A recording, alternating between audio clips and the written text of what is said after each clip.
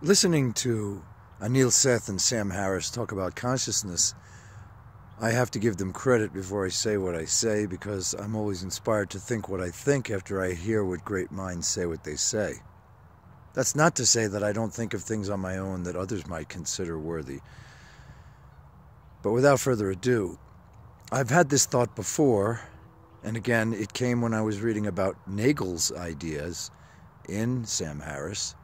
Nagel said that consciousness is nothing if it isn't something that could describe what it would be like to be a bat, which, if reduced, means if you could have your consciousness put into that of a bat's, and it wouldn't equate to annihilation. That is, if you could come out from being a bat and know what it was like, then we have a basis from which to say what consciousness is as opposed to what it is not, in terms of saying why consciousness should be and why it is any different from being this tree.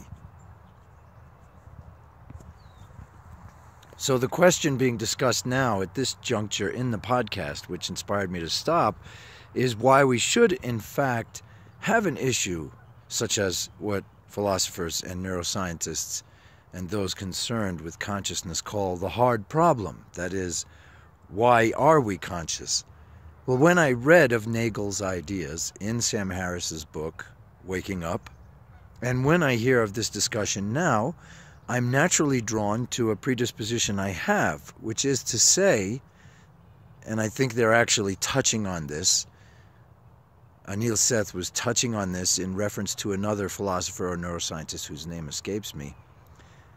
And what I think they were touching on, and what I've already begun to think for a while now, is we have to approach the hard problem from the perspective of saying maybe there isn't a hard problem. Also, in considering what I believe is the possible disproof of rebirth when considering Buddhism, is the idea that we are just the amalgam of our senses.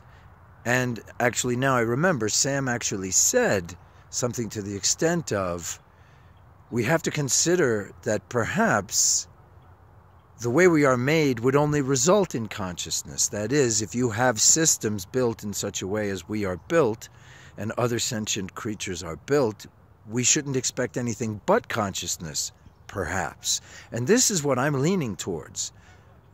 The philosophical and metaphysical and the spiritual, from religion, inspiration, which led humanity before neuroscience to think that it required some kind of supernatural power, some spirit for us to be conscious, of course, could be completely wrong. And the idea actually is wrong when you consider that we are conscious and there is no proof of any superpower. We actually have to work this backward. We have to unpack the idea that we already are conscious and the systems that make us conscious. And devoid of any proof that there's some other reason for this, we have to accept that this is the natural course of things. We are to be conscious. Things are to be conscious. And in that light, the other species should be conscious. Before I formulated this way of telling what I'm thinking now, the first thought I had was, we are mobile. It seems that consciousness is something that can be ascribed to mobile living systems. So as there are stellar systems and cosmological and geological and other ecological systems which are more or less immobile, it seems they don't require consciousness. So if you have a system, a biological system, which is going to follow the mandate of its component parts, something we might call survival, but which in a more less subjective point of view would just mean completing the fruition of its chemical and physics-oriented parts, would be just the working of that system, well then consciousness is necessary, or sentience is necessary for things, particularly species, which are going to be, for lack of a better word, predisposed to or slave to the mechanisms of their systems. I would love to have some comments from anybody who can manage to glean what the hell I'm trying to say, because even though I don't think I'm saying anything too complicated, especially for people who contemplate these issues, I do think that in order to explain these things properly and in a grammatical fashion that can be approached from all different directions, it tends to be verbose.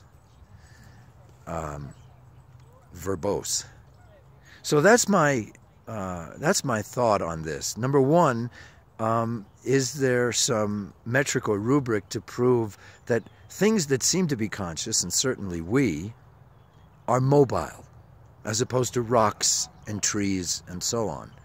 People could make arguments for seeds and so on, and changes in glaciation.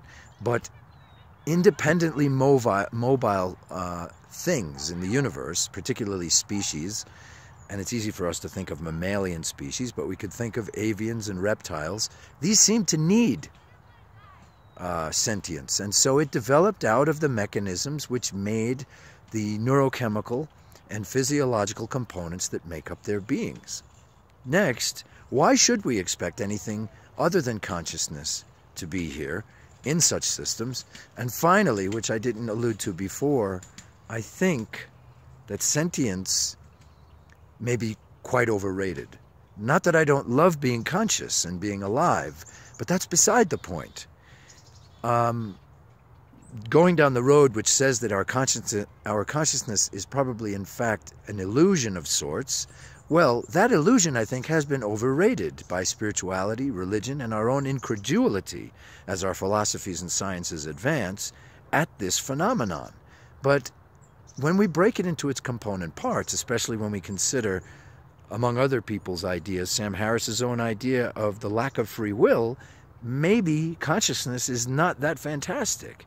The fact that we speak and think and talk, and the theory of no free will seems to indicate that these things are actually not in our conscious control, but it's an illusion that they are, may put us closer to the other species, the ones which Sam Harris and Anil Seth may be referencing as not actually having the lights on to the extent that we think we do.